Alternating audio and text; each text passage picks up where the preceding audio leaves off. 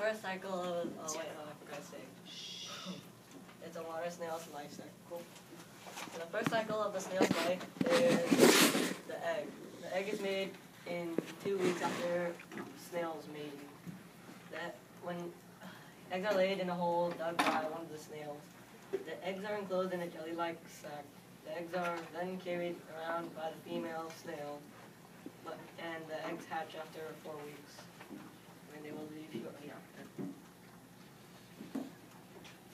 That's a picture of the snail's egg.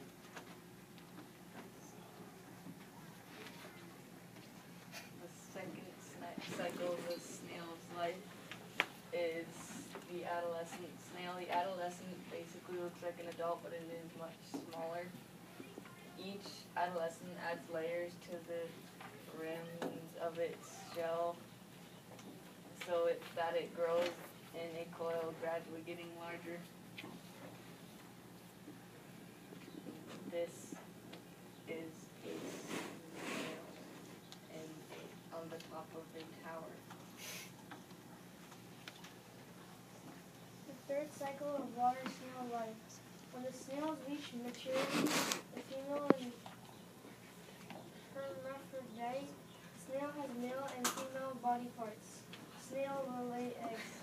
Some species of snails can self-fertilize themselves, therefore not needing another snail for reproduction. I don't know. Oh, maybe.